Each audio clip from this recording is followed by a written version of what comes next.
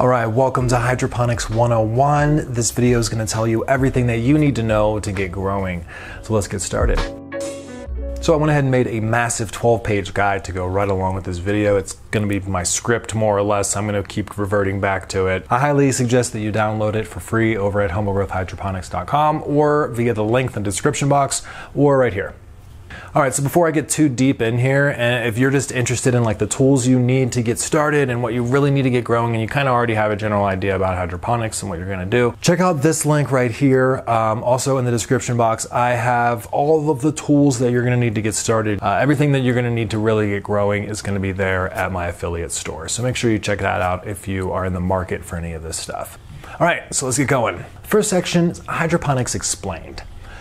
I have a lot of friends, when they see my hydroponic gardens, they're completely beside themselves and have so many questions as to like how the roots aren't drowning, how do they get air, how they aren't rotting in this setup.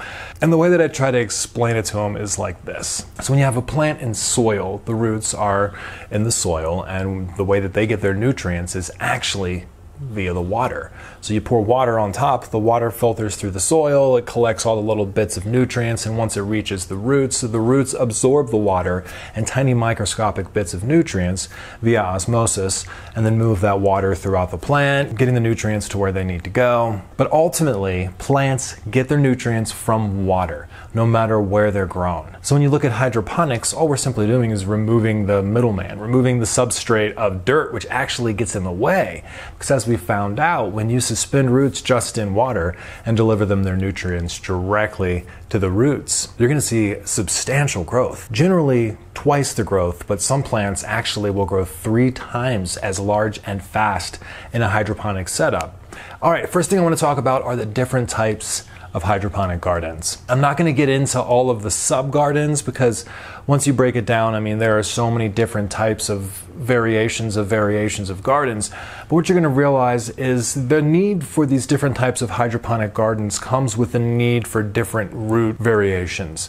In other words, different plants are going to require different hydroponic gardens. That's why all these different gardens exist. It's not just a one-size-fits-all type situation, which, I mean, tower gardens are pretty close to that. But you can't grow root vegetables in tower gardens. You can only grow things with a stem that's going to be about yay big in tower gardens. So there still are limitations to where a DWC or a Kratky garden would actually be better for much larger plants. We're going to get into all that. Let's talk about Kratky gardens. So the Kratky garden, taking the nation by storm, named after Bernard Kratky, who is a researcher at the University of Hawaii, hasn't really been around for all that long. What he has coined it as is the non-circulating passive hydroponic method. And what you're doing here is suspending a plant in a vat of nutrient water and allowing that water to be absorbed and or evaporate at the same rate that the roots are going to be requiring oxygen. So you only refill a Kratky garden when it's down to about 1/3 of nutrient water. So it really is passive. It's very much a set it and forget it. That usually takes a month to a couple months depending on what you're growing. So Kratky method is really an amazing, super simple, super easy way to get things done. I have tons of videos on the Kratky method right here, so check out that playlist if that sounds like something you'd be really interested in. All right, so now moving to the deep water culture, the DWC. This takes the same principles as the Kratky method with suspending your roots in a vat of nutrient water, except with this you're going to leave your nutrient water topped off. And in order to get oxygen to our roots, we're going to install an air stone. So we leave our nutrients always topped off, always to the desired EC, and then we make sure that we're getting tons of oxygen to the roots, tons of oxygen into the water through an air stone. So that's the deep water culture. All right, so next up is the drip method. So I think the drip method really is like the first hydroponic method that gets close to or really is part of an aeroponic method because what we're doing is suspending the roots in air and then delivering the nutrient water to the top of the roots via a drip. So it really is, for lack of a better term, an aeroponic garden. In fact, I will usually refer to tower gardens as being a drip setup, even though they're typically referred to as an aeroponic garden. I guess drip hydroponics is technically aeroponics if you want to get real pedantic about it. All right, so next up on our list of hydroponic garden types is Ebb and Flow.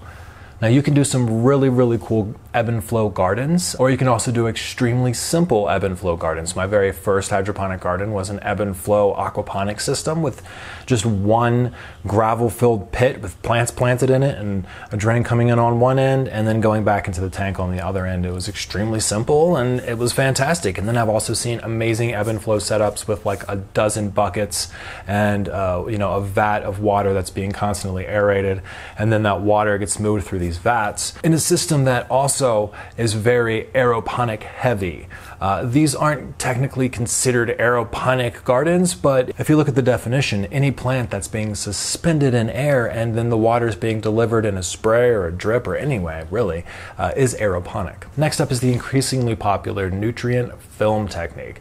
Now for this, it's very simple, and usually what you're going to grow is lettuce or shallow-rooted plants like herbs in the mint family maybe. Now the most popular ones that I'm seeing these days are with just like these plastic gutters that are laid down sideways and have holes drilled in them where the plants are suspended and the roots touch the bottom, where a very small amount of water is running constantly through the bottom. And you can lay out rows and rows of these to cover a large surface area. So as far as horizontal hydroponic growing goes, NFT is really hard to beat when it comes to lettuce and its massive production.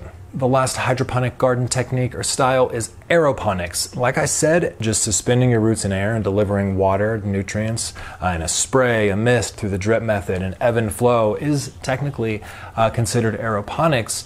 There are a couple types of aeroponic gardens that really take that to the next level, especially high pressure aeroponics, though the builds are a lot more complicated. Check out this video if you're interested in aeroponic builds. Low pressure aeroponics are a lot more user friendly. I'm currently working on a low pressure aeroponic tower garden, so make sure you're subscribed if that sounds like something you'd be interested in. Aeroponics really is the epitome, the best of the best, and the idea behind it, behind taking aeroponics to the next level, high pressure aeroponics in particular and fogponics, is to deliver that perfect balance of air to water. Because you got to remember, air contains carbon dioxide. Carbon is actually the building block for these plants. So along with the nutrient intake, obviously you have a lot of minerals in there and a lot of nutrients that your plant's gonna need to synthesize to build as well. Carbon is a huge one of them that it's gonna get from the air. Okay, moving on to a big question mark for a lot of people. What is pH and how do I adjust it? So your pH is just a numerical representation of where it falls between acidic and base. So this is between 0 for very acidic and 14 for extremely basic. I'll say like 70% of most plants actually thrive at a pH right in the middle at about 7.0. But before you plant your plants, make sure you hop on Google, type it in, figure out what your pH is, and set your garden to that. I'm not just saying go ahead and set it all to 7.0, because there are a lot of plants like blueberries that really like them way more acidic, like a 4.5 to 5 pH. So make sure you're checking your plant's pH before you set it in your garden. And if you're doing a tower garden or a garden with a lot of plants, try to write all the pH values down and see if there's one that's way off, and maybe that one should be cut out of the mix. Like I said, everything that I have shown and listed in the guide here, you can pick up via these links. This is the pH meter that I've used for a while. It also has a built-in thermometer. I gave up the iodine a long time ago, but I still have this one lying around because I like to test my calibration to make sure it's calibrated properly. And of course you have pH up or down. In the guide, I have a huge section on nutrients. I break down all the different nutrients, what they're gonna do for your plant, why you need them, some of the different deficiencies. I really try to break it down in the guide for you, but in this video, I'm not gonna go over all those little details. I have a video here about nutrients if you're interested more in the minutia, the NPK. What I wanna talk to you guys about is a great set of nutrients to get started with. So if you're looking to pick up some nutrients and you don't know anything about hydroponic nutrients, which ones to get, the ones I started with and I've been using as kind of my basic nutrients. I use a lot of different nutrients for different plants, depending on what results I want. But for my tower gardens and for my larger kind of multi-purpose gardens, I use the general hydroponic flora series. I just found it to be really easy and simple to understand. This isn't like a paid advertisement. I'm just really trying to help you and point you in the right direction to get you some nutrients that are gonna be good for you.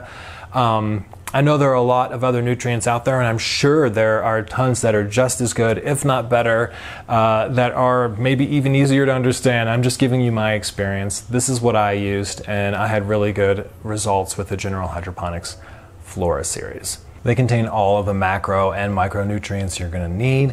You might want to consider picking up some cow mag depending on what else you're growing. If you're going to be doing like cilantro, tomatoes, other things that are going to be really heavy in the demand for calcium and magnesium. So let me know in the description box down below if you have any questions or comments, or even better over on the forum at humblegrowthhydroponics.com. I'll see you guys over there. Let's keep growing together.